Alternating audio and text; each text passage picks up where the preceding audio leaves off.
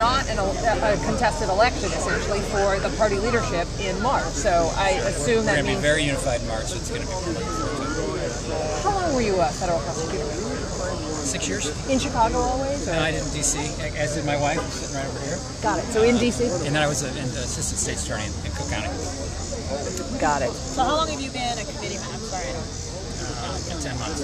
Oh, wow. And I'm not I didn't come up through the party ranks. I've always been active politically, but my main activity in the last 10 years has been working for John McCain. I've been a guy that works for people and issues I believe in, and that's what I'm here today. What do you think are a couple of the races that Republicans have to win in Illinois? As a Republican in Illinois, we don't have to win anything because we oftentimes aren't expected to win much. But I think, I can tell you right now, we're going to win that Senate race.